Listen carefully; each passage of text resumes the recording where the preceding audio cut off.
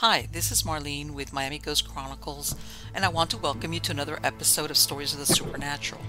Wherever you find us, whether it's a video or podcast on your favorite platform, please like and subscribe to us so that you can get notification of when a new show is released.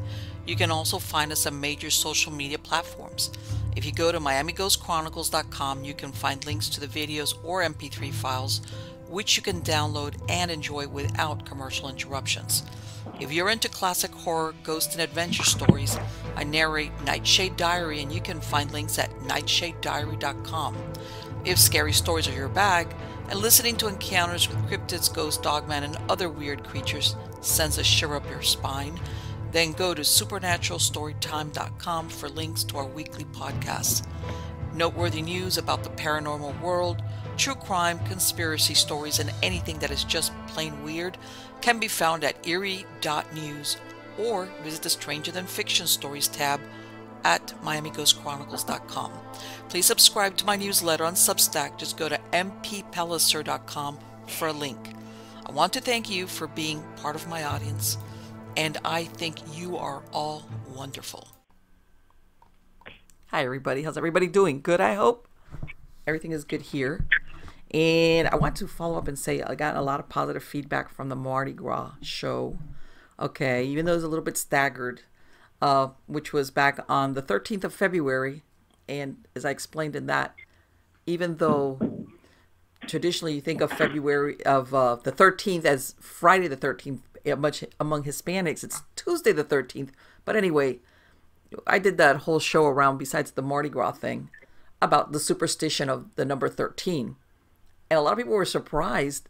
Like, there was one part where I stated where Lloyd's of London, which is a very famous and well-known, well-established insurance company, would not insure a ship that either was leaving, either the 13th or much less the Friday the 13th.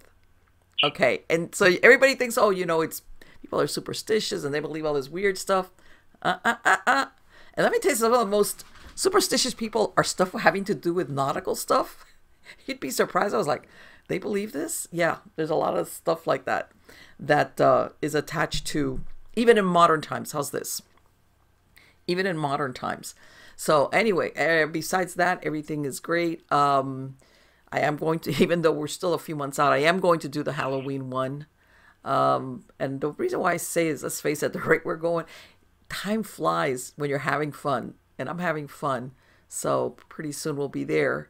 And I know people have asked me, because I haven't mentioned it that often, how are my chickens doing? All my chickens are doing fine. And I have my guineas, which are now laying eggs for me. And yeah, they're all fine. I haven't had anybody, as a matter of fact, well, no, I take that back. Yesterday, I lost one of my very oldest hens. She was like 6 or 7 years old. She was like a bantam naked neck cross. And I was a little bit upset. But then I thought, you know what? She lived a long life for a chicken, like 6 or 7 years. And I bought her. And she just died because she was chicken life. She was an old hen. So yeah, that kind of stuff. But otherwise, everything is good. Still been cold up here in North Florida. Everybody asks, no snow, but it dips down into like 40, 39 degrees at night. So, as a matter of fact, when I finish the show, that's what I got to do. I got to run outside, and I've got a big coop, and I got to close it up and stuff like that, and make sure everybody gets along good, because these guineas, and it's like, I'm telling you, chicken kingdom, it's savage. So yeah, I got to take care of them. But let's get on to the good part. The good part is, who's the guest tonight here at Stories of the Supernatural. This is the first time this gentleman has been here. His name is Maxim W. Furek. He has a very eclectic background, which includes aspects of psychology, addictions, and rock journalism. He has a master's degree in communications from Bloomsburg University and a bachelor degree in psychology from Aquinas College. He is an avid researcher of contemporary drug trends and psychosocial aspects of the drug culture. He has written numerous articles for both addictions and rock publications.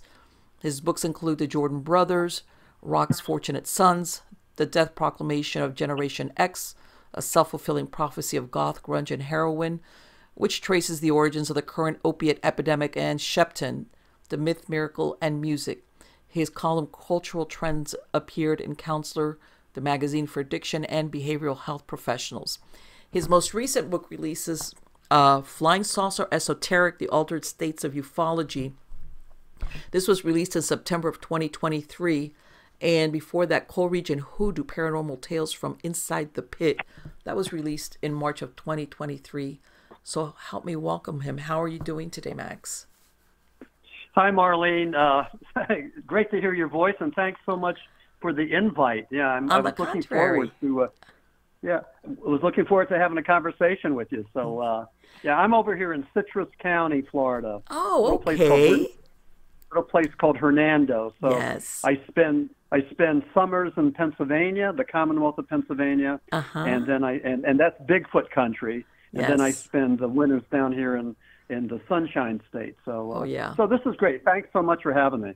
Let me tell you something. I know it gets cold, and I tell everybody, but I don't think I would do well with snow if I had to shovel snow. And I'm a Floridian. I'm a native Floridian, and it's like I could take the cold, and even then I'm like, I tell everybody I'm a weather wimp, but that snow thing, I look at these people walking through these snow drifts, and I'd be like, oh. So yeah, I spent quite a few winters back home, with that. So it's better down here. Yes, it's better down here. Sometimes it's cold in the morning, but it warms up fast. Yeah, so, yeah. I'm liking Florida.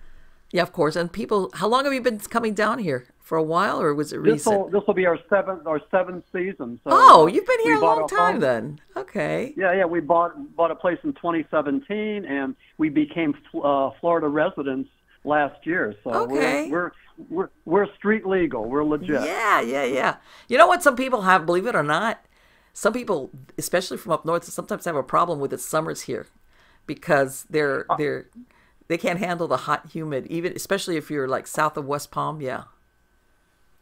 Absolutely. When we were here in, I think it was June, and we have a community pool where I live, and it was 94 degrees in the water. 94 degrees. Yay. So, yeah, I know. But we had fun. So I know.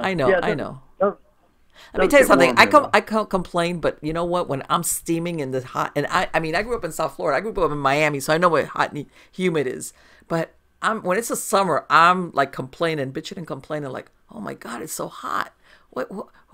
I can't wait till it's winter, and now I'm doing the same thing. Oh my God, it's so cold. So yeah, I'm that kind of person. But bottom line, I like the heat better. But anyway, Max, I was fascinated. Obviously, you've done a wide variety of coverage. Okay, what's this question? Did you decide to progress from the journalism and having to do with rock groups or music into the paranormal and ufology, or did you have an experience? How did that happen? Yeah, well, I stumbled into it, really. Back home in northeastern Pennsylvania, there was a song called Timothy, 1971. I know that song. That was written by Rupert Holmes, the Pina Colada Man. Really? You're kidding. Yeah. Okay. No. Yeah. And Rupert was trying to get this group called the Boys, Buoys, trying to get them some notoriety. So he wrote a song about cannibalism in a mine. And I was working on a rock mythology, and I was trying to connect the song Timothy from 71 with the 1963 Sheppton mine disaster where, and this is a true story, 3 guys were entombed for 2 weeks and only 2 came out, and there were allegations of cannibalism. So let me ask you something, then that song was based on fact? Yeah, exactly. Yeah. Even though Rupert dances around it, and even though he says that it wasn't, and even though he says that he didn't know about Sheppton, but then during the 50-year anniversary of Sheppton, he said, just maybe I had heard something and it crept into my subconscious. Okay, all right. Sure. That's what I said. So anyway, as I'm researching the Sheppton, what I call the Sheppton mythology, I found these really bizarre things, out-of-body experiences, near-death experiences, and afterlife experiences. This is the Sheppton mine disaster of 1963. The miners saw the vision of Pope John the 23rd. They saw him in the mine. He stayed there with them. He gave them a sign of peace that they were going to be rescued. That's unusual. That's very unusual. You know that, right? Of all the people. Well, what's real unusual is that Pope John the 23rd died in June, and that was before Sheppton. Sheppton was in August, so this was a purported act of life after death.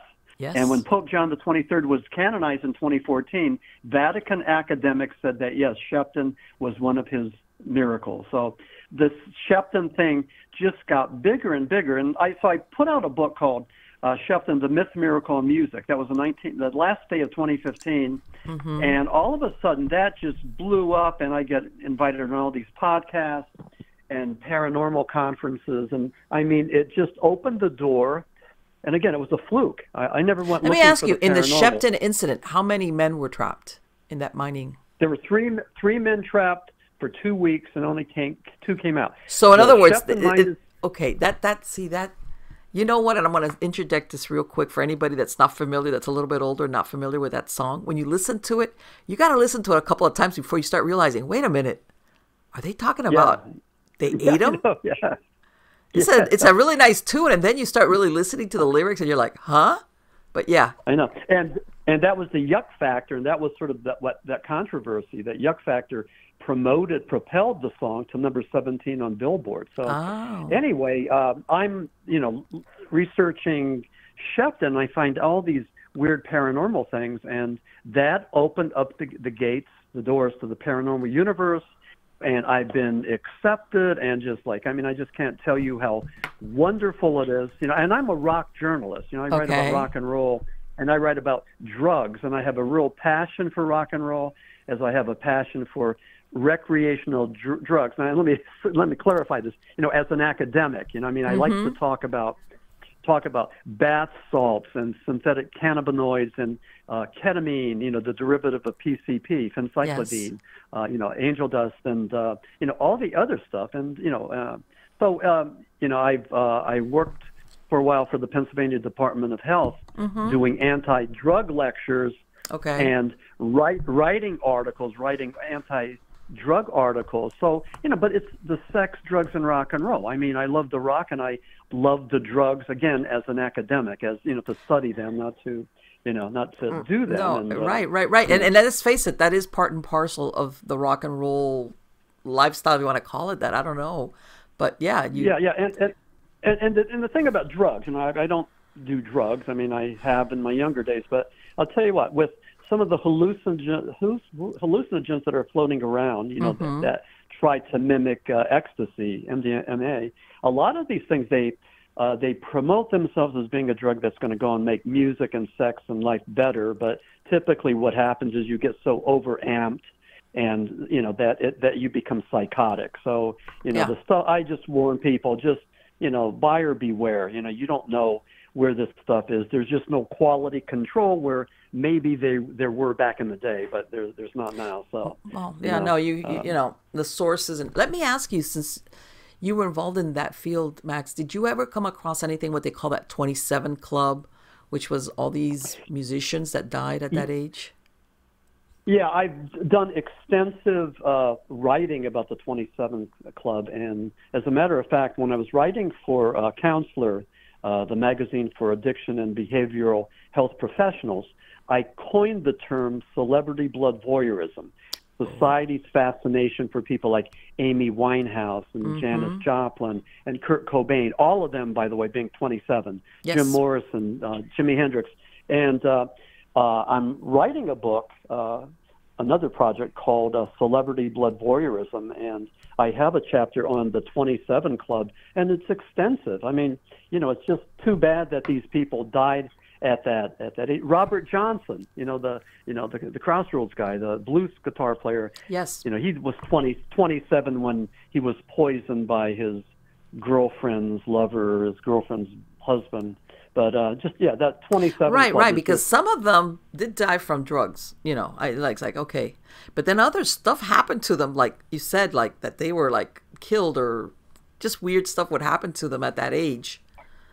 Yeah. There was one guy that I think got electrocuted. There was a whole bunch of stuff, So it's just pretty amazing. But then again, there's people that have died at age 26 and 25 and 28 and 29. So, it's just a number, but it's just amazing the amount of celebrity, superstars. And back in the 60s, Joplin, Morrison, and Hendrix. I mean, all three, 27, and boom, boom, boom. They went 1, 2, 3, and Morrison, who is from Melbourne, Florida, Yes. Morrison said that he's number 3. So he was sort of bragging Well, you know about what? that. It's almost like that thing, like that people when they die at the, like how's this? Like before you get old, like at the height of your fame, like the price of fame kind of deal. It's like this is like a bargain kind of thing. You become famous, and at the height, you die youthful because let's face it, you're 27. Oh, right, yeah, okay. Like Neil Young said, yeah, you flame out, Right. and Yes. and you don't rust out. So somebody like James Dean, that only had 3 motion pictures, but Yes. he was this good-looking young kid. He mumbled his words, and he sort of like offered us the template. Some of the guys of the 50s. Yes. That you could mumble and just be this like sort of like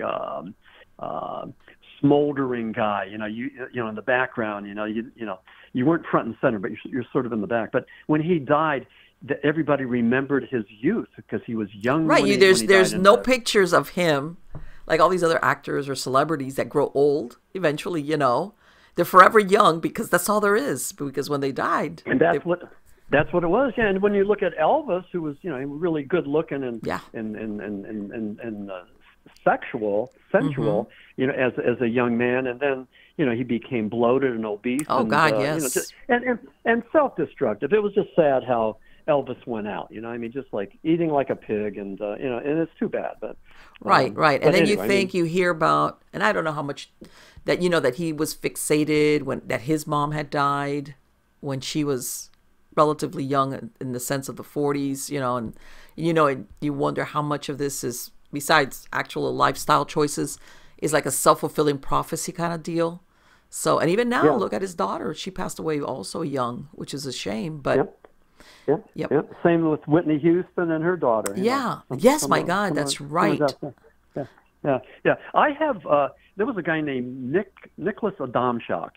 Nick Adams was his name, and he was a pretty big thing in the 60s. He had a program called The Rebel, and he was this Confederate soldier that walked around and had these adventures. He was trying to avenge his father's death, but he kept a journal. Okay. And Nick Adams was one of the guys that was in Rebel Without a Cause, which they called a cursed film because people like Nick Adams, James Dean, Sal Mineo, Natalie Wood, they all died mysterious deaths. They were all in that motion picture. But anyway, Nick Adams is buried in Berwick, Pennsylvania. That's my hometown. Okay. And I have pictures. I was neighbors with his mother, Catherine Adamczak, and I have pictures of Nick Adams and his mother there in Graceland with Elvis and Elvis's mom. Wow. And Nick was hanging out there, and I got these black and white shots. I mean, they're like vintage. I don't know if they've ever been published anyplace, but Nick Adams and James Dean, when James Dean died in that car crash, I think the last motion picture that he had was Giant, and he mumbled some of his lines.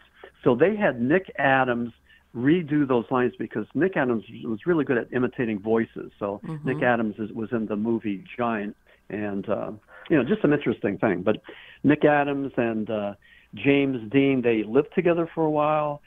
They were pals. When Elvis came to L.A., Elvis was a shy kid. He was just a shy little kid from Mississippi, and they took him around and yeah, really, and took him around and introduced him to people and introduced him to Natalie Wood and all this other stuff. So let me ask you, didn't Nick Adams, maybe I'm misremembering, didn't he die under weird circumstances? Like something? Yeah, he did. He died in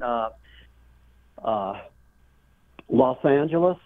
He died of formaldehyde poisoning. Okay. And I have 3 chapters on Nick Adams in my book, Coleridge and Hoodoo, Paranormal Tales from Inside the Pit. And anyway, Nick Adams died of formaldehyde poisoning. His daughter, Allison, thinks that he was killed by his attorney. This hasn't been proved, but he died of formaldehyde poisoning, and it looked like he was locked inside the house. It didn't look like anybody actually busted into the house. So it was a mysterious death, but it was called accidental formaldehyde intoxication. I think under suspicious cause. Right, one of those things where they didn't say it was suicide, but they didn't say it was a crime, and I'm sure the police didn't do anything with it, and that was that. Yeah, I don't think it was a suicide. I think that. Oh no, but but yeah, again, he was a young guy. Since they're in that same age group as well, obviously the thing that happened with James Dean, it was a car wreck, so it's like okay, but. It's incredible. Again, it's almost like, if you want to get a little bit into the spooky stuff, it's like that bargain that you make. You're gonna become very famous, and unfortunately, even at the height of your fame, you have so much promise of what's yet to happen for you, but that's it. That's it. I'll tell you what. Steven Tyler of Aerosmith said that fame is like 100 chickens just pecking at you, and it's one thing. To do something to hit it out of the park, but then try to do that again. Most people don't, whether they're rock singers or authors or actors or what. It's really tough to follow up on a standard, a barometer, some accomplishment, some wonderful accomplishment. It's almost like you become your own worst enemy. Like, what's that? Exactly, yeah. To Kill a Mockingbird, everybody was waiting for the next... Exactly. Yeah, it never happened. It never. And I read the book, and it was okay, but it wasn't like her first book just resonated. Like she captured something. So right. And even though I've heard, and I don't know that the one that really did pen To Kill a Mockingbird was Truman Capote, but again, who cares? Because everybody was expecting, okay, well, what are you going to do now? After you wrote this book that was made into a movie that blah, blah, blah, blah, and then it just kind of like stopped right there. I've been fortunate as an author because my books have been doing really well. And, so my philosophy, I guess, is just to have as many balls in the air as you can, because the more things you have going for you, the more you give the universe a chance to go and recognize them and embrace them and run with them and make things happen. So it's almost like it's some kind of synergy, some kind of Sure, I think a lot of people talk themselves out of doing things because they go down that road of, nothing's going to happen, nobody's going to notice. Let's say let's talk on the creative side, whatever, and they just never get to the point of let me try it. Like you said, let me see how many things I can do. But absolutely, if you don't do anything, nothing's going to happen. So people are held back by fear, fear of failure and all this. And I, just love doing what I'm doing. I love doing the book signings. I like having the book launches. And, I have a little small following that people come around, and it's just nice. It's not, absolutely not, it's not, blown up my ego or anything like that, but it's just a nice thing when people come up and say, like, for example, with Sheppton, this one woman came up to me at a program and said, I read your book 3 times. And I said, why? And she goes, I just liked it so much, and that's just pretty amazing. Oh, but yes. That's a good feeling. That endorsement is worth, like $100,000. It's priceless. So, so yes. I've been, so anyway, I've been. Let me ask you something real quick, Max, since you've been in both areas. Have you found, like, especially when you were doing the rock and roll and, some of the drug stuff, do you think that sometimes the drug use and the lifestyle, whatever, that sometimes it opens a doorway sometimes to darker things to happen or to come into the lifestyle, whether it attracts certain people into the circle? Just, in other words, it kind of like, it just opens a doorway because of the activity that's going on. Do you think that's possible? Yeah, I think you're right. I think Pope Francis talks about evil being something that keeps you away from God, keeps you further away from God. And that could be sex, drugs, and rock and roll. That could be a whole lot of things. That could be, the wrong influences. Mm-hmm. So, there's, I like to talk the God talk and I think, I don't want to get into this thing, but it's more than just Jesus Christ, Lord and Savior. There's a lot of, I believe in higher powers, and, we get to pick and choose who our higher power is. And, and I think people, especially Christians, need to be respectful of that, because it's not just one religion. You know, no. And by this, I'm talking about, and like I said, this has really nothing to do with religion or even denomination. I'm talking about where, when people, let's say that's their lifestyle. Let's say they're doing crazy stuff with crazy people. It's kind of risky, but then sometimes I think the evil, if you want, let's call it that, the evil with a capital E. It's almost the thing that whispers in your ear that pushes you to do that one thing that takes you in a direction, either by one act or just leads you down the road. I'm not talking exorcist stuff, like, stuff flying around. I'm talking about choices that are made that end up being really, really bad. Yeah.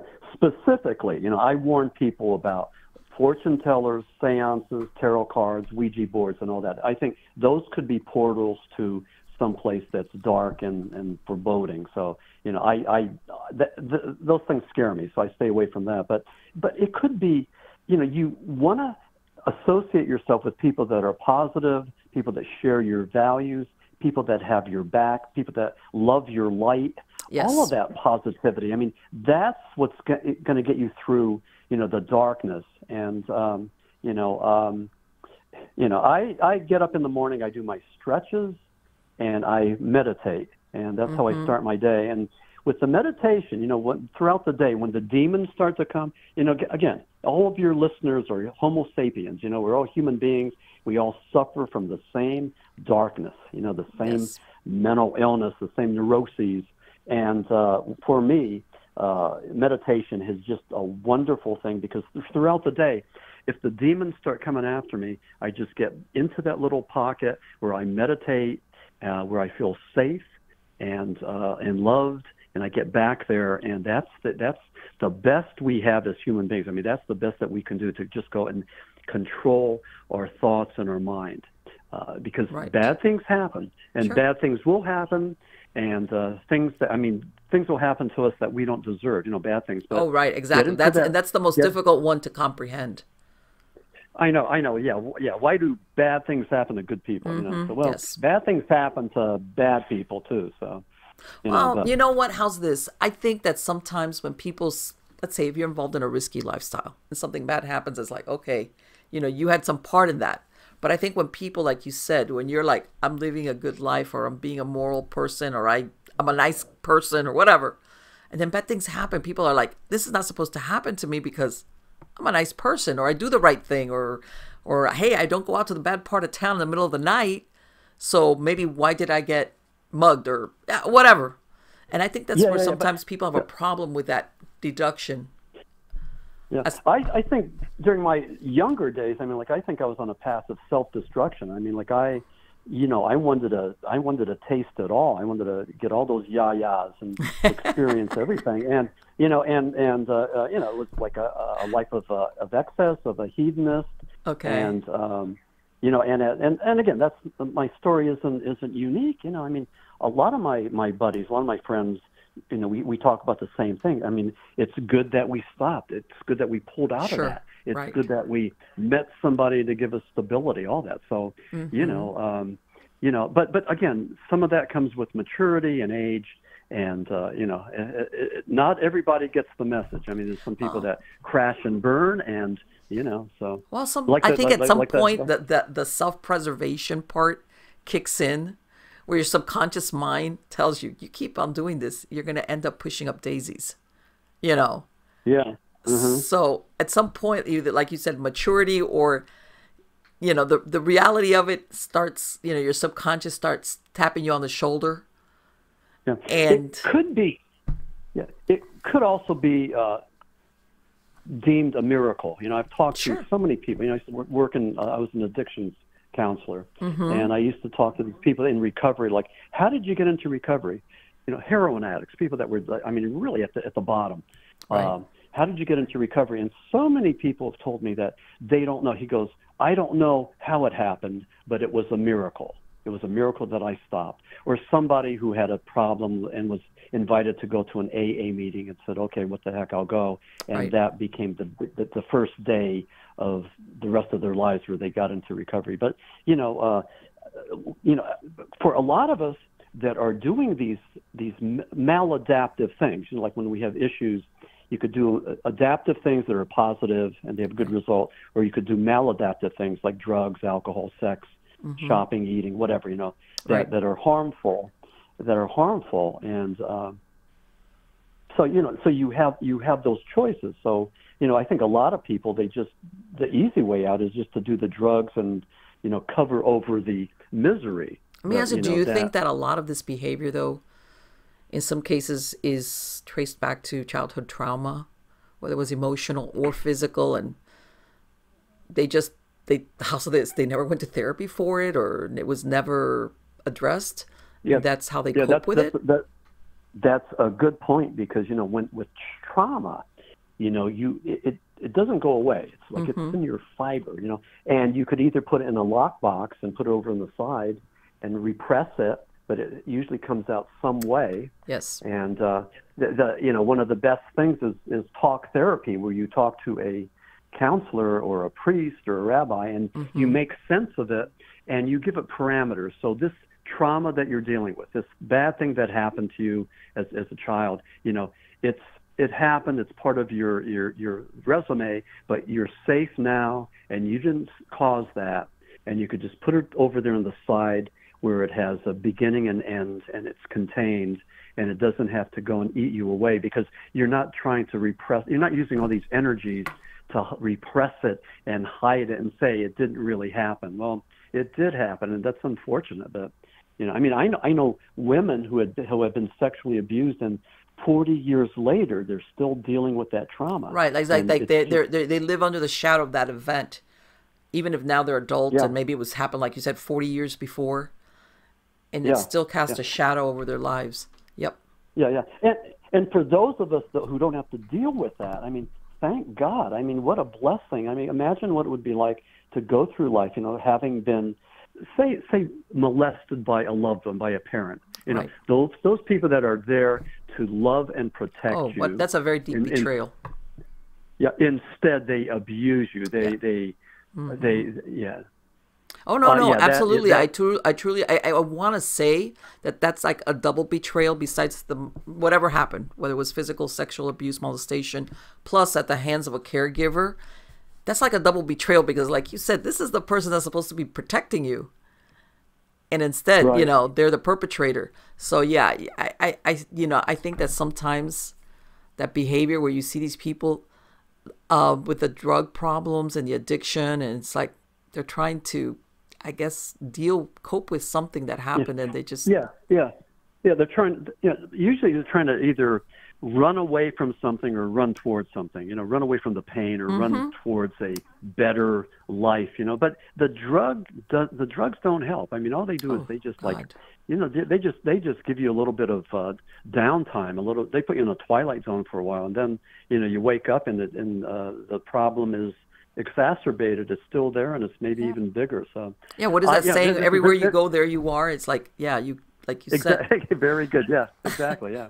Let me ask you, when, and this is, I know, is a little bit on the unusual side, but since you worked with addicts or people in recovery, do you think that some people that kept trying to go be sober, in other words, they just couldn't? Do you think there was such a thing as what they call spirit attachment, where any of them were being influenced by negative spiritual attachments? That's why in other words, logically, they wanted to not do the drugs, whatever it was, whether it was alcohol, whatever, or they understood, I'm going to die, or maybe it's ruined my life, whatever, but they just couldn't stay without doing what they were doing, the behavior. Do you think that there was some type of spiritual turbulence or anything that was interfering? Yeah, you could call it that, and you're probably right. But also, the more you do the drug, the more you have these toxins in your system, the more it's going to go and impact on your cognition. It's going to be more emotive than cognitive. You're going to make wrong decisions, and there's this cycle. You're stressed out, and so the only thing is doing a drug to get relief, or your drug, whatever that is. Sex, food, whatever. You go to that thing that relieves it, and what needs to happen is there has to be something else. Like, Okay. you get stressed out, so you need to have a timeout where you could go and call somebody, pray, go to a meeting, whatever, do anything it takes to not do that drug, not do that line, not shoot up again. So that's what is, and because drug addicts act like animals, and by that what I mean is, and I'm not being disrespectful, but it's stimulus response. They get, they get stressed out, so that's the stimulus, and then they just go and get high. Humans do stimulus cognition response. So something happens, and then hopefully we think about it and say, hey, what should I do? Should I do something adaptive or maladaptive? Right. What's the best thing I can do, in this situation? And not doing drugs is it would be a real good choice, but right. Well, this is, and and I'm sure you're familiar. Basically, when you've trained, we're talking here not like the reward centers in your brain are primed to like drive that behavior where you do the drug or whatever the behavior, if it's like shoplifting or shopping or whatever. It comes in many forms. And I think that's the difficult part, especially when this is what you've been doing for years and years, to all of a sudden, like, logic yourself out of that. Yeah, it's the synapses. So when you're into the drugs, you go from the stress to the drug, and you have these synapses, these pathways in your brain. I mean, it's just like, walking through a lawn and just getting rid of the grass. There's just a pathway there. Well, what you need to do, and the brain is resilient. The brain grows new branches and synapses, and what you need to do is you need to create new pathways. So if you're addicted, there are ways to do this. And what they use is cognitive behavioral therapy, and they do two things. I mean, it's like the treatment du jour. You instruct the individual to stop doing the drug, show them ways to do that, and then also cognitively, you let them know that by doing the drug, it's not going to be the panacea that they think it is. By doing the drug, it's not a good thing. It's just going to complicate their lives and compound their issues. So, you work on both themes at the same time, the cognitive behavioral. And, I worked with clients that were dually diagnosed. They were, or individuals with co-occurring disorders. So they might have schizophrenia and addiction. And the plan is to deal with both things at the same time. And the other thing is view the substance, say alcohol, and the mental illness, view both of those as primary and chronic. And don't be saying that drugs cause the mental illness, or the mental illness caused the drugs. I mean, they may dance around together, they may exacerbate each other, but they're both primary issues. And, I think, I know so many people that would rather say, well, I'm addicted than I'm mentally ill, because there's less of an stigma to be a drug addict than to be mentally ill. So, but right, and if you've been self-medicating with these drugs, whatever they were, I imagine it's easier to do that than to take the meds. Let's say in the case of a schizophrenic, like the prescription, the ones that you are supposed to take, to make you address what's really wrong. Let's say with your brain in this case or whatever, versus like if you've been medicating with whatever it is that you've come across, that's difficult. As far as, and one other thing too, just for the good of the order, I'm a baby boomer. We're the people born between 1946 to 1964. Yeah, our people, we were the ones who were abused LSD and mescaline and psilocybin and all that stuff, and that's why they got scheduled. It's unfortunate because those drugs we could have experimented with those, and just like, for example, ketamine is the go-to drug for depression. Ketamine works almost instantaneously, as opposed to, say, Prozac and those SSRIs that take like 1, 2, 3 weeks to kick in. Yeah. So ketamine, that had been abused by the kids, in that K-hole, all the raves and the clubs, a lot of these drugs could have been used for experiments, for the good of the order, and for people who really needed it, not like, because I want to party outside.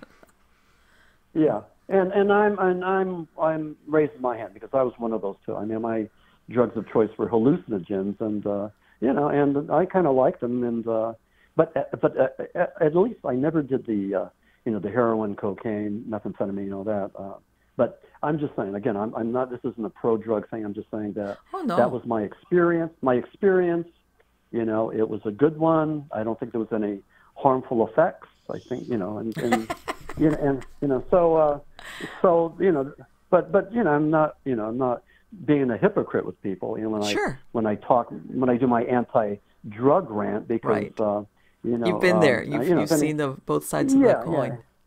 It's you know what, people, like I said, unless you've been, I mean, I was very young, but as I was, you hear about, like you said, in the 60s, and all this, and into the 70s was when I even heard, about people that did LSD, and then later on, even if they weren't doing it, they would have a trip. They would be tripping out. And basically that it damaged your brain. I was like, man, you got to be crazy to be doing this stuff, Yeah. And, and then you wonder, how did this ever, take off? And here we are now, we're being overrun like, with a fentanyl, and then with the other different types of drugs and things like that. It's horrible. It's horrible. And the fentanyl's been around for a long time. Yes. And, China's sending it over here, and it goes to Mexico. And it's really, really difficult to stop that. And, I mean, don't blame any one political party for it, because it's been around for a long, drugs have been coming over in some form or other for a while. A long time. And, I want to say that besides the actual, it's just that people don't, people do realize, what am I saying? That some of these things that are cooked, they will kill you just from the get-go because of the way they were put together. If you're just lucky enough that you get the wrong batch, it'll kill you. The reason for some of these toxic mixes out there, some of these heroin addicts, they don't get high anymore. So they go through withdrawal. So they use the drug more as a medication, just to help them go through that, really bad withdrawal where all the euphoric feeling is reversed. Right. And they don't get high anymore. So here's this new batch of dope that's on the streets. And a lot of these old timers, they want it, and they're not thinking they're going to die. They're thinking they're going to get high. Yes. And they haven't gotten high in a long, long time. So they're chasing that high, that bell ringer. They want that. They want to experience that again. And some of them do. Some of them do, but some of them shoot up and overdose and die. But it drives sales, because people know that there's some good stuff out there. The drug community talks to each other, and they know there's some good stuff out there, and so they go looking for it. And it's inexpensive. It's inexpensive. Exactly. Whereas before, certain drugs were, like let's say in the 80s, cocaine. It wasn't a cheap drug if you were hooked on it. Whereas all of these, these last few years, it's very inexpensive from the crack to all this other stuff. Yeah. Yes, I think they say a 6-pack of beer is more expensive than like a couple of stamps of heroin. Yeah, so. I think probably regular cigarettes are too, with all the tariffs and stuff that they got on them. So, yeah. No, it's a deep dark hole. But I'm gonna get back to something that I think was from that book that you were talking about, the Hoodoo book. Okay. Oh, Coleridge and Hoodoo. Yeah, that came out last year. Yes. And Coleridge and Hoodoo is published by Beyond the Fray. They're a paranormal house from San Diego, and they did a really good job with it. I love that book. It's called Coleridge and Hoodoo: Paranormal Tales from Inside the Pit. But let me ask you, because where you're, like what you said was your hometown, is that considered like an Appalachian coal mining area, or what? Well, not Appalachian. I mean, when you think of Appalachia, you think about these hillbillies and, a lot of poverty and that.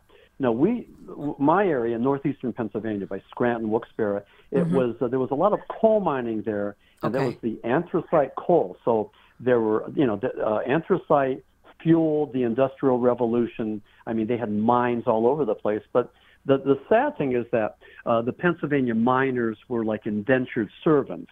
I mean, they worked hard, they got black lung, and they just had a horrible life. And we had this thing called breaker boys. They were little boys that they sent down into the mines to either take care of the mules or to pick slag out of the breakers and all that. And there's one case of one kid was 5 years old, and his father died, and he was the main breadwinner. So in order for them to keep their company home, the kid was sent down into the mines, and he was walking the mule there. But 5 freaking years old. My God, that's incredible. Because that was the thing. These mining companies did everything. They gave you housing, so as long as you worked there, though, that's the kind of deal, right? Yeah, and then you never paid the vig. You never got out of it. Because, sure. I mean, you always owed the man because what you bought at the company store. Right, that's what I was going to say. Didn't they also, like, you had to shop at the company store kind of deal? Like, you couldn't get away from it no matter what. I know. It's like Hotel California, you could never leave. As a matter of fact, there's a dispute going on right now with the lyrics of Hotel California, but that's another show. Yeah. I know. I just saw that. Yeah, they're ripping off Don Henley and everybody. Yeah. Yeah, there's something about that. It was written on a napkin or paper or something, and it's like, huh? I was like, man, that's an old song. It's like, yep, it's going to court now. Yeah. So let's see what happens with that. Yeah, I just read that the other day. Yeah. Yeah, that was one of I think the third highest selling album of all time, I think. I think everybody, anyway. you hear the intro to Hotel California, everybody knows what it is. I was listening years ago. I was listening to a CD, and it was a live concert, and they were playing that, and they started off with that. And man, I wanted to cry. I mean, those opening guitar chords were just they tug at your heart. They're really pretty good. So yeah. No, it's that when I read that, I was like, after so many years, I would have thought something like this would have come up long time ago, but then you never know. So let me ask you with the because one time I was up in that area, of Pennsylvania, and I can't remember, it was a little town, but I imagine it had to be in that area of Pennsylvania where you could see like it was a lot of like mining towns, if you want to call them that. And you look at them, and almost like this whole town, everything existed around the mining. This was the mainstay of the economy of these towns. And in a way, I mean, I'm beyond the what you were talking about, the mining thing. So when you talk about the hoodoo, was this belief systems that the people that moved into the area brought with them? Or was this something that developed because of the culture of working in the mines? Well, hoodoo could be either a blessing or a curse. Okay. We talk about voodoo, down in New Orleans and Louisiana, but I talk about the hoodoo. Hoodoo could be is an offshoot of that. It could be a religion or not, but it could be either a blessing or a curse. And for a lot of the miners, I mean, like it was a curse to live there and work there. The communities were called patch towns. And even today, you could go to northeastern Pennsylvania and drive around, and it's really pretty cool because it's like driving back into the past to see some of these towns that are still like they were, And we also have a place in where I live in Columbia County called Centralia. Mm-hmm. And around 1962, they set a fire in this coal mine. They're just burning garbage, and it caught fire. And to this day, God, yes, it's Centralia, and they did Silent Hill. Yes, based on Centralia. Yeah, based on Centralia. So it's real close to where I live. But you should see this thing. So what happened? Basically, didn't everybody have to move out of there? Didn't it kind of empty the town? Exactly. Yeah. There's maybe right now 5 families that live there, and once they die off, that's going to be it. They won't be allowed to be there. But I used to drive through there, and they would have steam coming up from the road would buckle, and they had a thing called graffiti highway, and all these kids would go and spray paint like penises and all kinds of crazy stuff, peace signs, and all this thing. It was like maybe like a half mile or a mile long. It's called Graffiti Highway. It was like the third biggest tourist attraction in Pennsylvania. I mean, all these college kids would make a mecca to go there, the Graffiti Highway. And this is in my book. I have a chapter in Co-Region Hoodoo about Centralia, but they bulldozed that. They covered it up. But what happened was there was a Catholic priest who was speaking out against the Molly Maguires, and they were rabble rousers, and they beat him up, and so he put a curse on the town of Centralia. He said at the end, really, the only thing left standing will be St. Ignatius Church. And even that's gone, but he put a curse on the town, and like I said, they call it the Devil's Fire. It started around 1962, and it's still burning. It's still, let me ask you: did they do anything for these families? Because I can imagine your real estate. If you live there, that's it. Who's going to want to buy your house? Yeah, they did two things. One, they did eminent domain. They just took over a lot of these properties, and they bought people out. Now you got to go and sign on the line, but they would buy you out, and then they relocated a lot of these people to other communities that they created. So they were close to Centralia, but out of the way. But, Centralia is a pretty interesting thing. They have a Ukrainian church there, a Russian Orthodox church that's there, and they still have Mass. But pretty amazing. But, I used to go there, frequently and just go and take pictures and just hang out. But it was kind of a neat thing. So no, that's I remember reading about that, and I was like, oh, my God. Can you imagine? It's like, okay, you cannot live there. And I imagine, if this is your home and this is where you grew up and this is I'd be like upset. But eventually you've got no choice but to leave. You can't stay there. And I had read somewhere something about the Silent Hill being kind of modeled on that. And that's a pretty disturbing movie. Yeah, right. Exactly. Yeah. It's very, very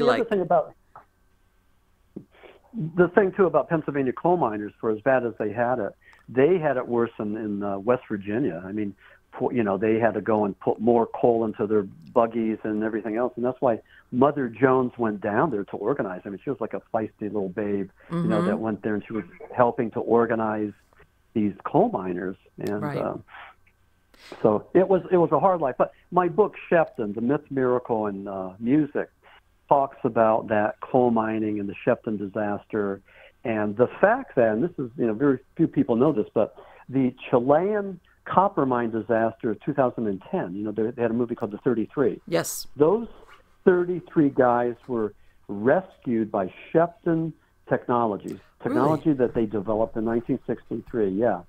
And the other thing, too, talk about cannibalism in Sheppton, in Chile, they wrote, there was a movie, The 33, and then there were several books written about that. But they had rations for those 33 guys. So every day they would get a little thimble of milk, a little bit of tuna fish, and a couple of crackers. And that was what they would have for all day. And they had water, too. But so they knew that at a certain point, the food rations were going to give out. Okay. And, again, they documented this. They said if that happens, we might have to go and cannibalize somebody. And this is like the, I guess, the black humor, the gallows humor. But all of those guys were Chilean, except for the one dude. He was from Ecuador. Oh, boy. And so the thought was, the guy from Ecuador is going to get it. So. Yeah, exactly. You're outnumbered. Sorry. Yeah. Let me ask you, the original Sheppton incident, what happened? Was there an explosion? How was it that they ended up trapped? Yeah, it was called they were pillar robbers. And what they would do is they would go, this was an independent mine. Okay. And after the mining companies would get out of there, when they thought there wasn't any profit left, after the mine was tapped out pretty much, they would leave. And then I guess these independent miners would lease them. I don't know how they worked it. I think they leased them, or else they just went down there and took it. I'm pretty sure there was something legitimate about it. But anyway, they would go in the back, and they had these pillars of rich coal holding up the mine. So they would start in the back and maybe use timbers and everything, but they would take out these rich, the pillars. Okay. And then do the next one and the next one. Well, what happened in Sheppton was they were pillar robbing, and it was on a Tuesday. They sent down the buggy, they filled it up, they sent it to the top, and this guy George Walker, he was the foreman up there, so he dumped it and sent it back down, and on the way back down, that's when everything just exploded, just like it collapsed, and it was like like Hiroshima, like all these tons of rock and coal went down. And then they had the rushes, and it kept on, every now and then it would be like another quake. And so the configuration of the mine kept on changing. But wow. the thing about Sheppton, It was an international story for 2 weeks. There were reporters there from Germany, the UK, from Japan, watching this thing. They had military people watching, to see to see how they could survive under there. I mean, just like there was thousands of people, National Guard, military, Salvation Army, the paparazzi, the rubberneckers, the spectators. I mean, It was a circus. It was a circus. And the Sheppton mine disaster of August of 1963 was one of the top stories of Associated Press until it was surpassed in November by the assassination of President John Kennedy. Wow. 63. So that was pretty bizarre thing. What happened too after they finally extricated the 2 miners, and then never found the 3rd one, but they went to the Hazleton General Hospital, and one by one they took the younger guy, this Throne, and they flew him over in a chopper, and then they sent over Davy Fallon. He was 58, so it was like a symbiotic relationship. The older guy, the younger guy, and the older guy pretty much helped the younger guy keep his act together. But anyway, they go over to the hospital. Now, the Felon, the older gentleman, was a devout Catholic. Throne was just a drunkard, womanizer, just, didn't have any religion at all. He's probably atheist. Okay. But they went there to the hospital, and there's a picture of Pope John the 23rd. Now, Throne probably wasn't steeped in Roman Catholicism, didn't know that, but he goes to Davy. Davy, look, that's the guy, that's the stranger. That's who we saw down there. I know, that was just like amazing. Yes. And there was a bit of a religious convergence because Throne helped form a non-denominational church there in Hazleton, and he stopped his drinking, and he mended his ways. So this pretty God, amazing. That's a great story right there. Yeah. And one other thing, too, there was a guy named Ed Conrad. He was a gonzo journalist like Hunter S. Thompson and some of these guys. Ed Conrad took those miners down to Bridgewater, Virginia, to meet Elizabeth Kubler-Ross. And she wrote that book on death and dying, how we have anger and we negotiate. Right, the steps of grieving and all that stuff, yes. Yeah. And she said that what happened there was an example of life after death, meaning the Pope John the 23rd. And they also took him to meet Dr. Bruce Grayson. And Bruce Grayson, I don't know if you've interviewed him, but he's like a scholar on near-death experiences. And he was saying that what happened there at Sheppton was profound. So how long were they down there, Max? How long were they were down there for 2 weeks, and they finally were able to go and find them, do a borehole. Howard Hughes, the billionaire, send up some tungsten carbide bits, some drill bits from Houston that they used to bring them out. And but they were down there 330 feet. And it was precarious to find them, and then also to do the drilling so that they wouldn't go and have the mine collapse on them. So that part was dicey too. And Davy Fallon, the older guy, when he was rescued, he mouthed off. He said that the rescue team should have had them out quicker, and he became the pariah for a while because he was just mouthing off. And you don't bite the hand that feeds you. Yeah, but, so you could tell he was a little bit stressed out. What can I say? I'm thinking about it. I'm not claustrophobic, but I'm feeling the claustrophobia. Just I'm listening to you, and I'm like, oh my God. Yeah. And I have a chapter called Extrication, when they plucked them out of the hole, and there was this borehole. They sent down parachute harnesses, so they had them wrap themselves in these harnesses. They had axle grease, helmets, and so they put their hands over their heads, and they drug them up, and it was tight. It was a real tight fit. And I wrote about this in claustrophobic terms. I mean, like that was one of the parts of the Sheppton book that I was the most proud of. I wanted to make this like sort of horrific, and that would do it for me. And the reason why I asked you about the culture, the hoodoo, is like down in Peru, they have miners, okay? And they put a figure they call Theo, which is like the devil. It's like, they make it like the prototypical, with the horns and everything. And they put them smoking a cigar, and this is usually at the entrance or into the interior dark of the mine, and with jugs of alcohol. A lot of Peruvians, they're Catholic or Christian or whatever. So everybody asks. Yeah. And for them, they say that when you're going into the bowels of the earth to mine, the only one that would know how to, it's almost like one of those things where you ask for help, but you fear it at the same time. The only one that's going to help you is the devil. And it's a really weird logic as to why they choose that versus, something religious. And they even get to the point where they even sacrifice llamas. I think it's like once a year, and then they have that figure that they kind of make. Some of them are life size almost, and that's their justification. If you're going to be in the bowels in a mine, this is who you're going to ask for, like, to get you out of a predicament. And I was like, okay, why not? That's bizarre. That's bizarre. Yes, it's very weird as far as that.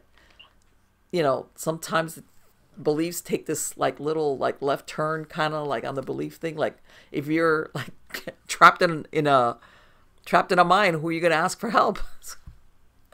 But the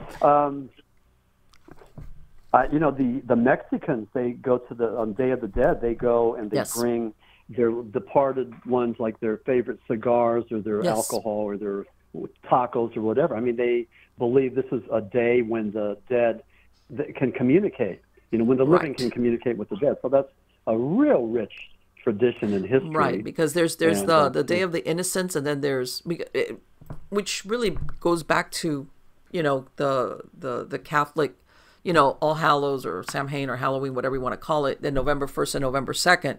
November 1st was the Day of the Martyrs, and November 2nd was basically that you prayed for the souls in purgatory. And, that kind of, how it kind of like goes into something different.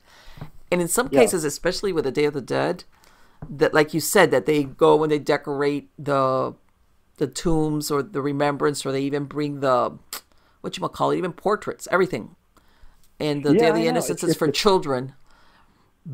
But there's an aspect also where there's a fear, like, especially if you want to look at it as like a kind of version of ancestor worship, where besides, let's say, the tomb of your family, you also put stuff out for spirits that don't have any family or anyone to pray for them or give them offerings, because those are the ones that can make trouble for you. So sometimes it's besides remembrance of the family. And I'm not Mexican, by the way. I'm Hispanic, but I'm not Mexican. But part of it is that, which kind of is part of the purgatory, the souls in purgatory thing, of the souls that are out there that need somebody to remember and pray for them. And, that thing that you always think your family's going to look out for you even after you die, kind of deal. So that's just an amazing thing. I had a chance to meet Ed and Lorraine Warren. Oh my God! Lucky you. The Roman Catholic demonologist from Connecticut. Yes. And this was in 1988. And this is, and again, I'm like mouthing off about my book, Whole Region Hoodoo, but it's in there. I have actual pictures that I took of Ed and Lorraine.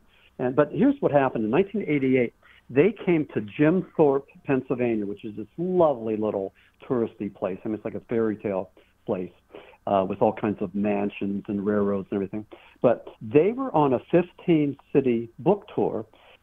Back home, there was a thing called the Schmerl Haunting. Oh, yes. I've heard of that. And it was our version of Amityville Horror. They heard grunting sounds. There were smells. There was profanity etched into the mirrors. And Jack Schmerl claimed that he was raped by a female demon, a succubus. Yeah, but weren't they? And what's really funny is, weren't they a very religious family? They were. They were Roman Catholic. So the Catholic Church starts sending in all these priests to sit there to do an exorcism, and nothing's working.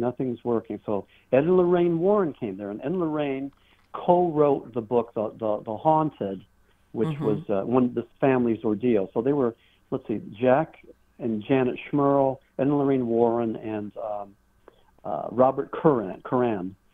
He was a reporter, and the five of them co-wrote that book. But anyway, so Ed and Lorraine Warren were in Jim Thorpe. I had a chance to hang out with them, take pictures, and I kept in touch with them over the years. And I would call them up and ask them questions about the Schmerl haunting and demonology. And Ed told me that he would go and do battle with these demons, and he would go, in the name of Saint Michael the Archangel, I command thee to show thyself.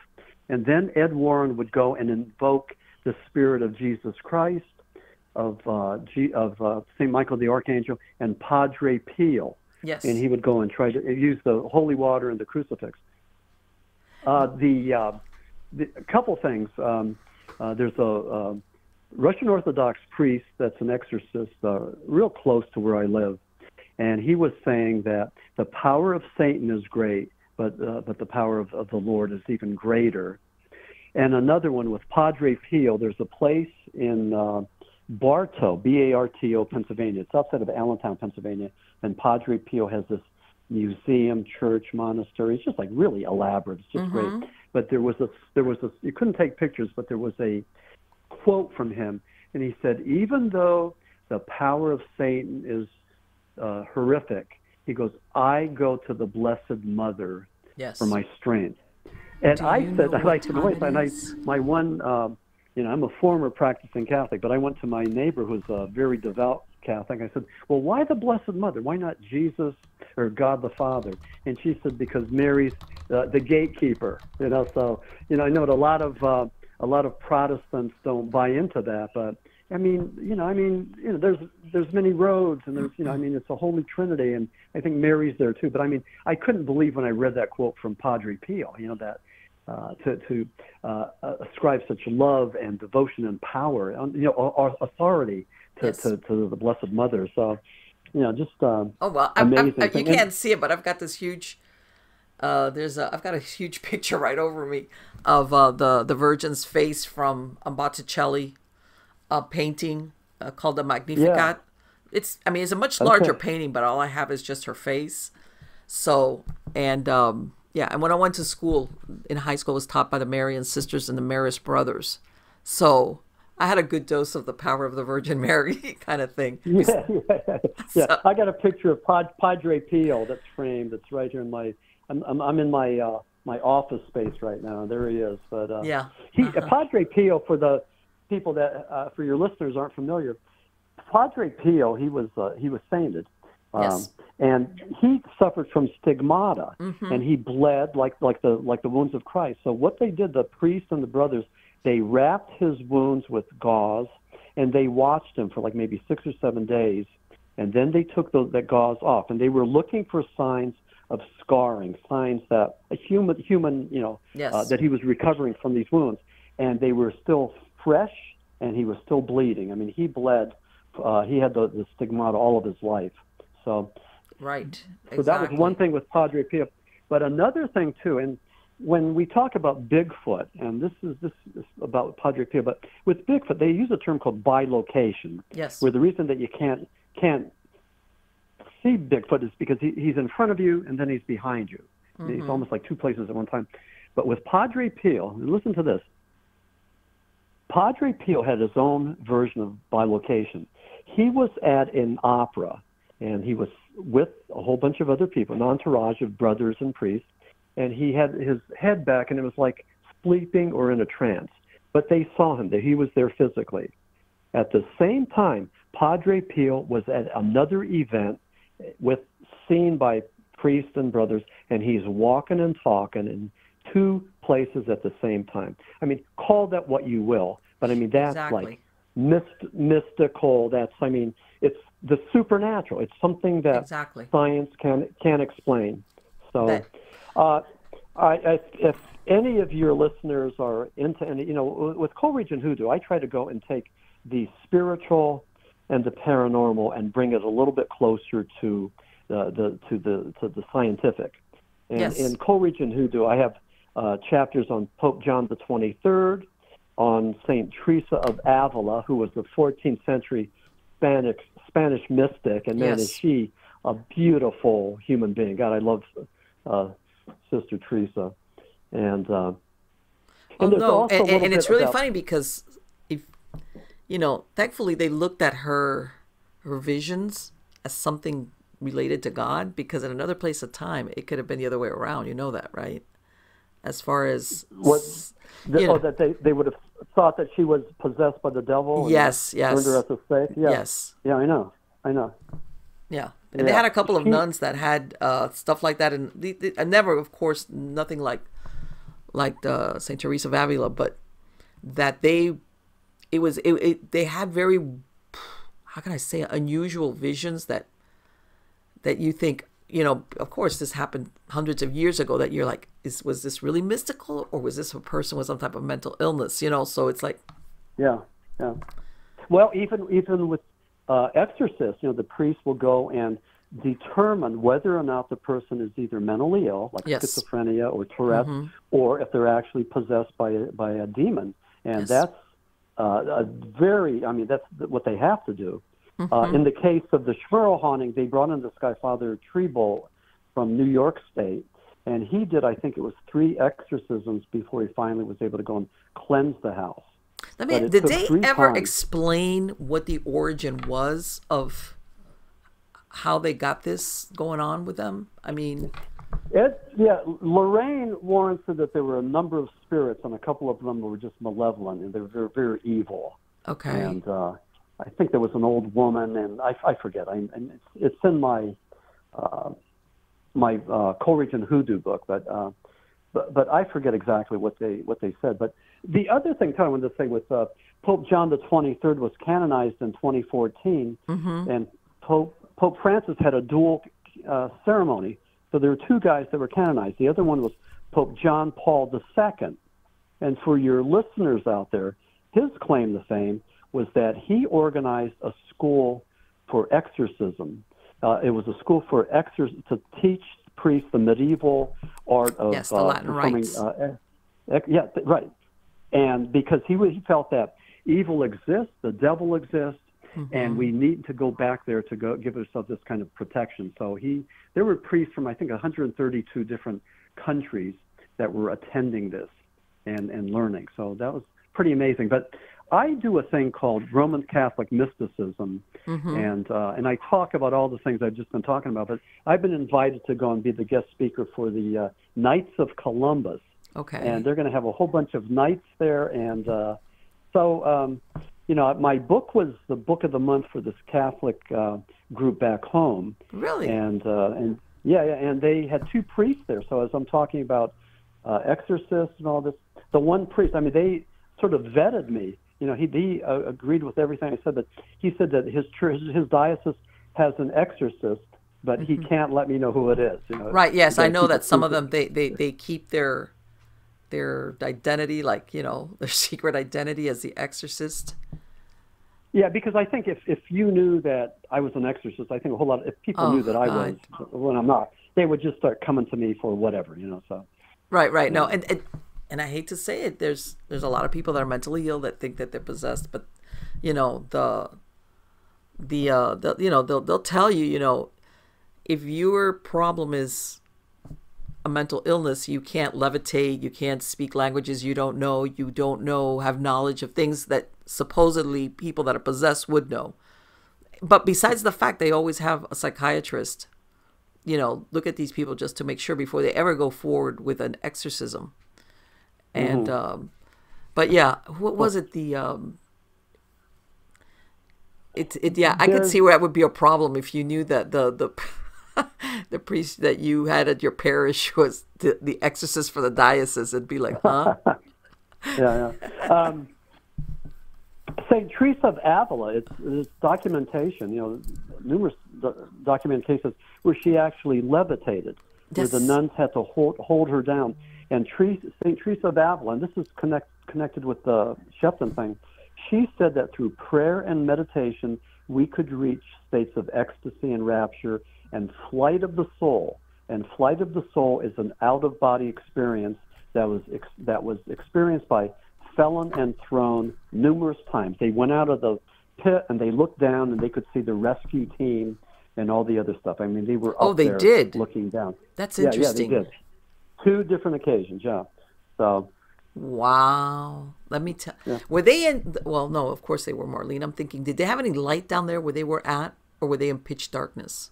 Do you know? No, they had like the lights that they had. Okay. It eventually went out, and it was just pitch black. They're crawling around on their hands and knees like dogs.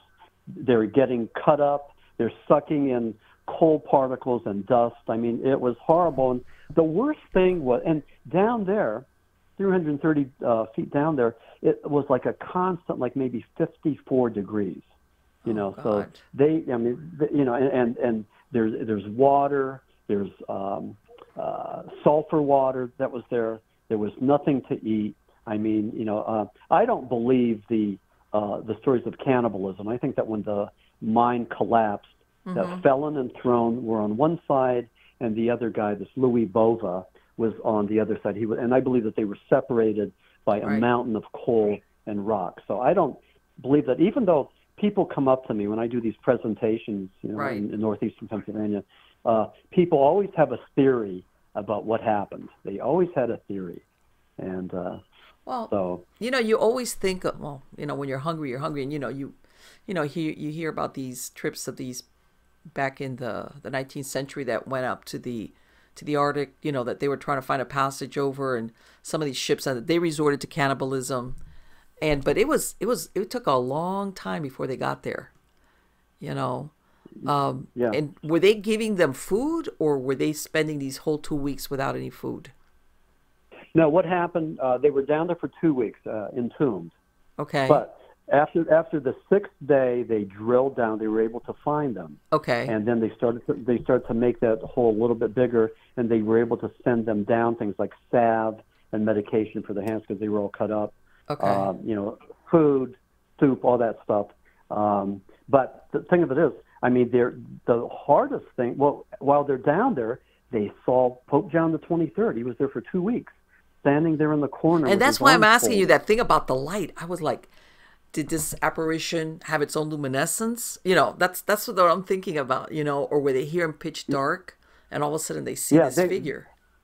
He must have somehow lit up. There must have been some kind of he might have been emitting some kind of light. But they saw stairwells, gold, leading to heaven. They saw, and they saw ancestors, family and ancestors. And, really? And even though there were people there that they believed were their ancestors, but they've never saw them before. But here's the thing: I knew this guy, this business person, who's like an accountant, and he was the person that worked with Davy Felon, and he let me interview him, but I couldn't use his name. He was going to stay anonymous. But he asked Davy Felon, he goes, "Well, Davy, what about this cannibalism?" And Davy said, "No, that's not true. That never happened."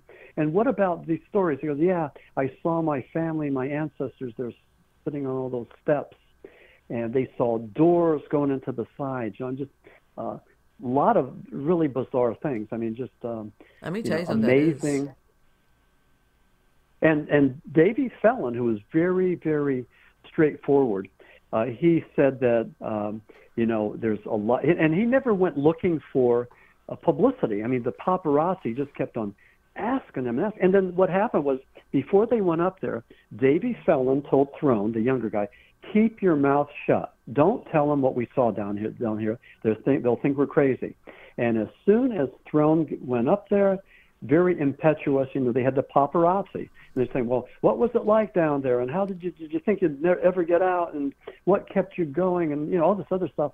And all of a sudden, Throne started to talk and tell about seeing, the stranger that was Pope John the 23rd, and the stairways, leading to heaven. Did Pope John ever say, or telepathically communicate with them in some way? No, but here's the thing. When you talk about the MO, the modus operandi, in all 3 cases of his purported, his alleged miracles. The other two were medical miracles, and what happened was the nun, and there was another person that he stood in the corner with his arms folded, and he gave them a sign of peace, gave them a sign with the Sheppton miners that they were going to be rescued, but gave these other people a sign that they were going to get better, they were going to get well. The one nun had horrible stomach condition, and the doctors, when they checked her out, she was completely cured, and they called it a medical miracle. There was no other way to explain, this horrible, damaged flesh that she had, prior to the miracle. So they called it a medical miracle. And one thing about Pope John the 23rd that people don't know, during the Cuban Missile Crisis of 1962, he was the one. Pope John the 23rd always said that we should have an audience with the Marxists, the communists, have an open dialogue. And during the Cuban Missile Crisis of 62, he was able to talk to President Kennedy, who was a Catholic, Fidel Castro, and Khrushchev. And he did some things behind the scenes to get that the temperature, to lower the temperature. Yes. And eventually the Soviets took their missiles out of there and never put them there. And I don't know what the trade-off was. I don't know exactly what they gave Khrushchev to save face, but I'm sure that there was some kind of a right. Yeah, there's always some type of face saving involved and stuff like that. Yeah. So Pope John the 23rd that was involved in that, and just amazing guy, and he was the one that brought in Vatican II, which liberalized the church, and people either viewed him as a saint for doing that and being progressive, or as the devil himself for doing this. There's still Catholic priests and churches that refuse to go along with Vatican II. Right. Now, I remember with my school, the nuns, when I started, they had the full habit. They were dressed in white because down in Florida, in South Florida, it was hot. But they were, where the only thing they had was their face was out. And I remember like a few years later, I was still in grade school, then they allowed them to wear like the habit was to the knees, and they didn't have the whole big giant habit at the top. It was, and that was because of that change of what you're talking about, that they I remember Pope that. John XXIII and Vatican II. Yeah, he wanted to reform the church. I wanted to say this. I don't know how much time we have. No, go ahead. If for some of your listeners on the Gulf side of Florida, I'm going to be at the Crystal River Library on Tuesday, March the 26th. Okay. It'll be from 1 to 3, and that's in Crystal River, Florida, the library. And I'm going to be talking about Flying Saucer Esoteric, the altered states of ufology. So I'm doing a presentation, and we've been contacting a number of paranormal groups in the area, especially Ocala. So we think we're going to have a nice representation there. And so, I'm hoping that some of your listeners may be able to go and attend and, and just say hello. I'd love to go and yes, absolutely, absolutely. If anything, Max, for the podcast listeners, because I'll have a link to your website in the credits of the show, but what is your website address? Yeah, it's www.maximfurek.com. Okay. So www.maximfurek.com. So you post all these events that you're going to be attending on your website, right? I'm going to be posting that one, yes. I'll do that tonight. Because, sometimes people, when they're listening, they can't, they're driving or doing something else. So this is a way always that they could go and get the information that they need. And I used to have family in Crystal River till very recently. They moved out in the 70s, and then some of them just died and others just moved away. And as a matter of fact, we sold a big property we had out there like last year or a couple of years ago. So you were from Crystal River? Well, I wasn't. I had family that moved out there from Miami in the 70s. And this was, it was really funny because there was a joke. It was like Crystal River, there was like one stop sign. I mean, one traffic light. And if you blew past that, that was Crystal River back there. And we had a great, well, he was my grand uncle. he lived to be 105 years old, but his birthday happened to always fall very close to Labor Day. So the whole family would go out there every year thinking, this is going to be the year, you know, we better go and see him. And he lived to be 105. So that's why, you know, we're very, you know, we had family out there, but everybody. You probably have some good genetics.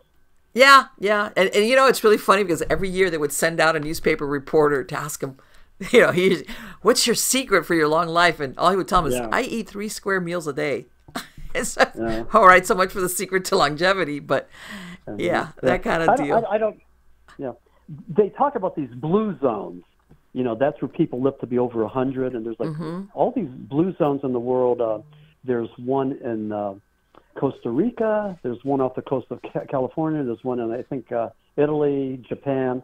And a friend of mine from the coal region. Now, you would not expect the coal region, the gritty, dirty, you know, coal mining thing to be a blue zone. But she's talking about her relatives that live to be over 100, and she's writing this book about that and the blue zone in the coal region. And that just blew my mind. I mean, but all the variables that allow people to live long. You have a group of people to surround you, you know, that care about you. Yes. You eat relatively clean. You maybe walk and exercise a lot. You're not sedentary. So it's all the stuff that maybe we did back in the. I heard that, and I want to say that this town again. I might be just making up. I want to say it was Pennsylvania or in that area. Same thing.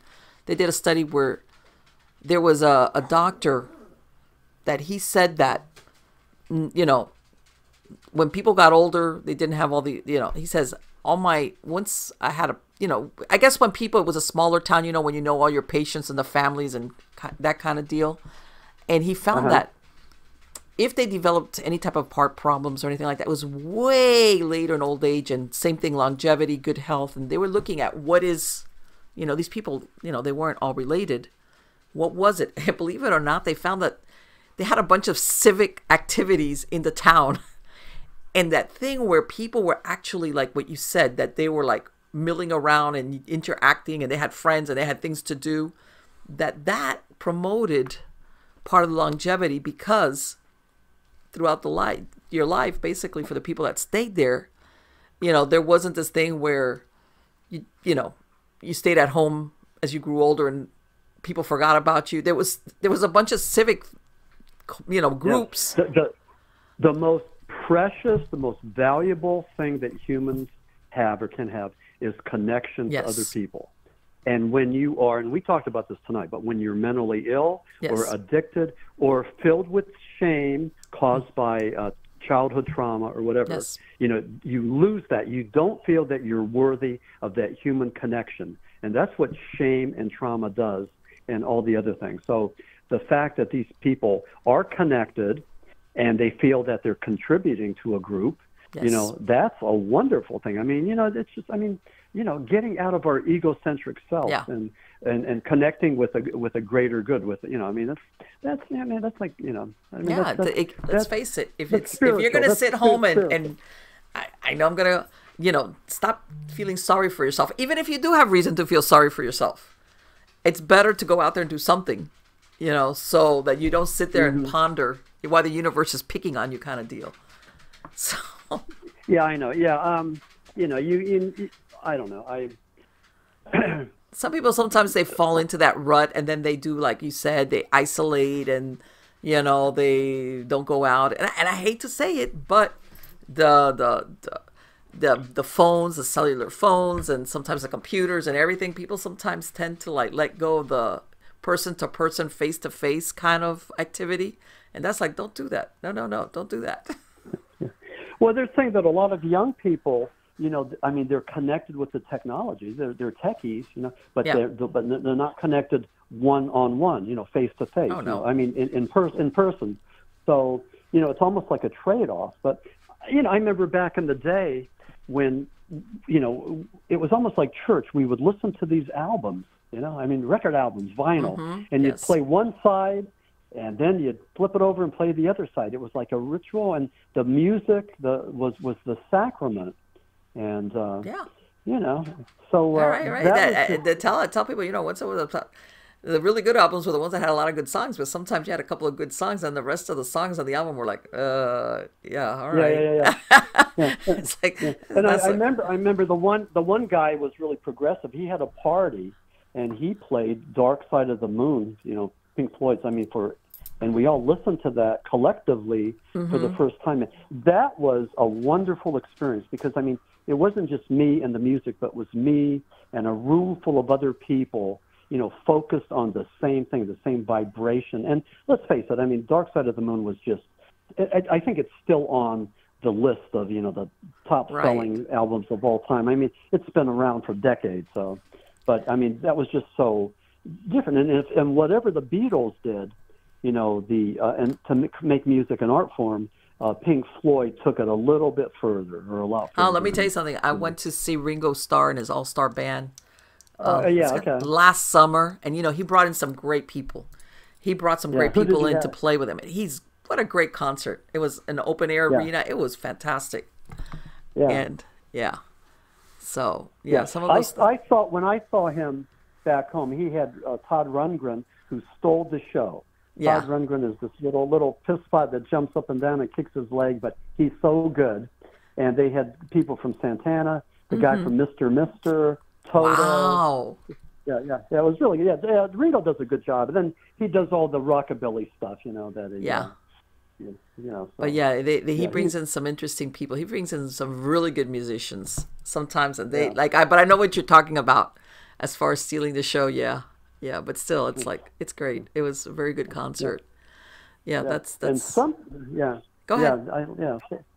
No, so I used to be a rock journalist, and one of my bigger things was I interviewed Hall and Oates, and I had to get. Oh my God, I love Hall and Oates, and I know everybody must be going Marlene, but I love Hall and Oates. No, they're good. I had to write a letter to Tommy Mottola, and he was married to Mariah Carey at the time, but they were the power couple, and so Tommy Mottola Productions, they were like the publicists for Hall and Oates. So I got permission. So I interviewed them in Boulder, Colorado, in a room reserved for just in case. So that was kind of cool, and that was one. And then I met these people that had a publication there, so I was writing for them. And then the other one was we went to Estes Park, where Stephen King wrote The Shining. Yes, The Shining. And Estes Park has the Stanley Hotel, and Stephen King called it the Overlook. But Stanley Hotel, according to the historian, I wrote an article about this, but he claimed that it was haunted by the ghost of Cora Stanley, and she was blind, and you could hear her tapping down the steps. So that was Cora. So. But that was Let me tell you something. They benefited from that Stephen King novel, making that, because there's still people going out there, the tourism, because it's the Shining Hotel. Everybody thinks of it. Yep. And they're ripping off all the brass room numbers. Really? That was the big thing. Oh my God, that's. Yep. They wanted their souvenirs. Yeah. But Boulder was really good for my career. And nice time. It's almost like an in between L.A. and New York. Just pretty hip. So. Yeah, but there's definitely, and it's, there's a lot of groups or performers that they had their heyday, and not because they died and they just faded away. And then there's others that have kept going and going and going, and 40 years later, 30 years later, they're still around. And with Hall and Oates, they tried to go and jazz up their act, so they were touring with Tears for Fears. Get a younger generation. Right. And Daryl Hall was always pissed off that he wasn't getting the recognition. The respect that he felt he deserved because his crime was that he had all these commercial hits, all these top 10 hits. Right. Well, so what? That's what he is. He's a gifted songwriter and musician, and he's successful. So some of the people, the Boo Birds, the elitist, avant-garde, musicologists and that, the rock aficionados, they sort of look down on Hall and Oates, but they're good. I've seen them in concert maybe 5 times, and I saw them 3 years ago, and I'm waiting for them to come back. The ones I was kind of and I know this has nothing to do with the paranormal, but I'm still going to talk about it. I went to see the Doobie Brothers, their 50 year And I was very disappointed, and I'm going to tell you why. They have so many great songs, and they paid like 3 of them, and then they were playing some of this unknown music, and I was like, what? You know, you guys have such great songs. Why are you doing that? Yeah. The best one was Foreigner, and Lou Gramm, the lead singer, is no longer with them because they kicked him out because of his drug use. But whoever the new lead singer is, I mean, he's note for note perfect. But anyway, they're playing their perfect night, perfect audience.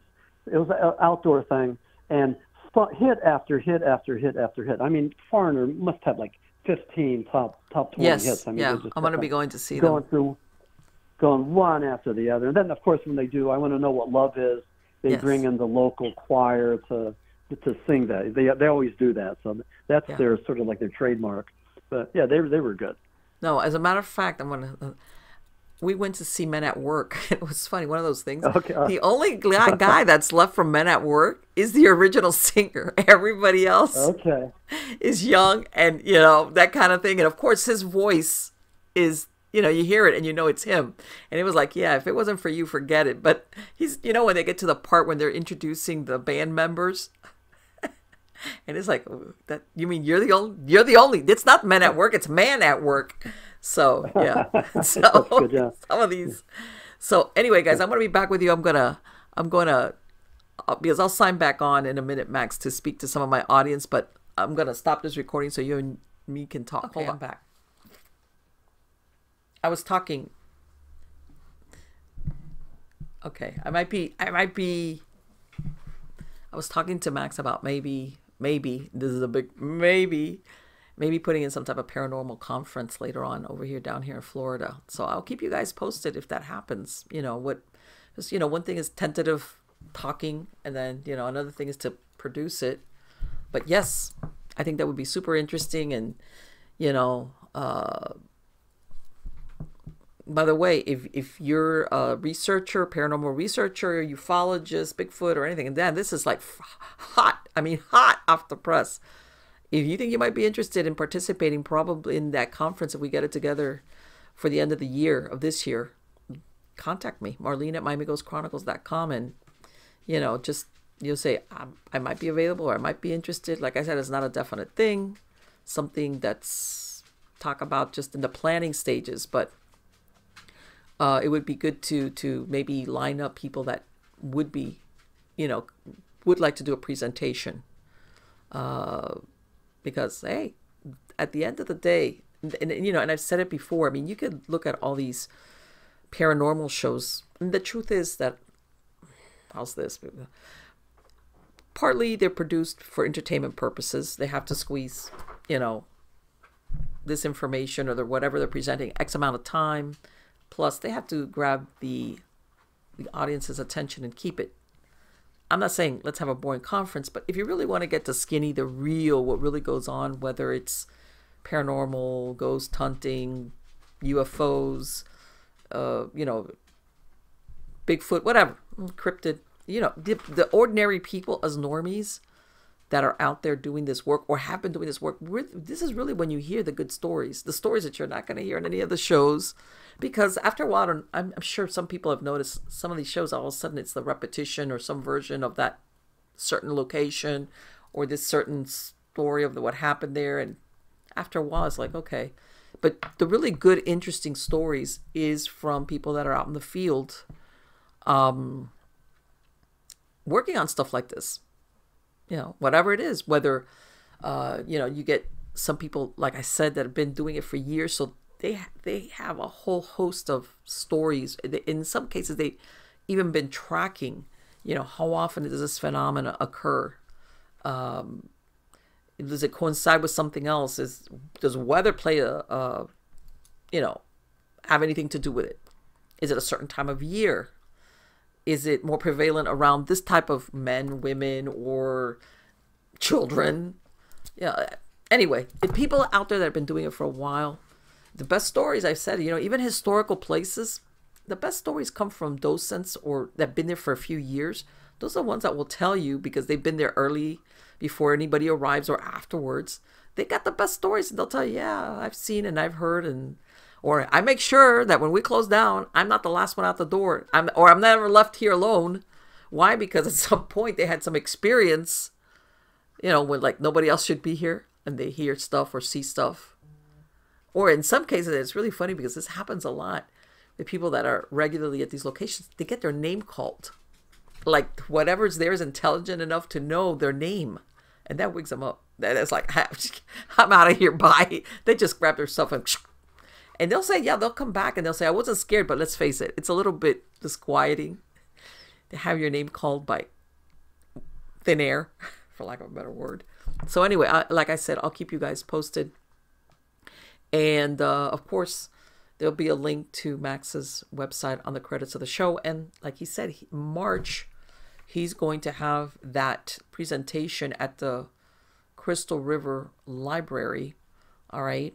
And this is going to be March the 26th, I believe, at 2 p.m. But for verification purposes, go ahead and go to his website and check it out. As far as, he's got interesting books. Let me tell you something. He's got an interesting life. Here you go from rock and roll, interviewing rock and roll people, and somewhere in the mix, people with addiction problems, and then we're going here into the paranormal. I find that extremely interesting, and I really hope you like the show, and thank you for coming back every week and spending this time with me. And again, I want to repeat, MiamiGhostChronicles.com, if you want to, or MP Pellicer. I've got links if you want to listen to the podcast versions without commercial interruptions. I've got a list of all the shows there that all you have to do is click, and you can listen from the browser or just download the MP3 file. And so sign up for my Substack articles at mppellicer.com. Like I said, I've got articles, old shows, new podcast, interesting stuff, etc., etc., etc. So, till next time, take care.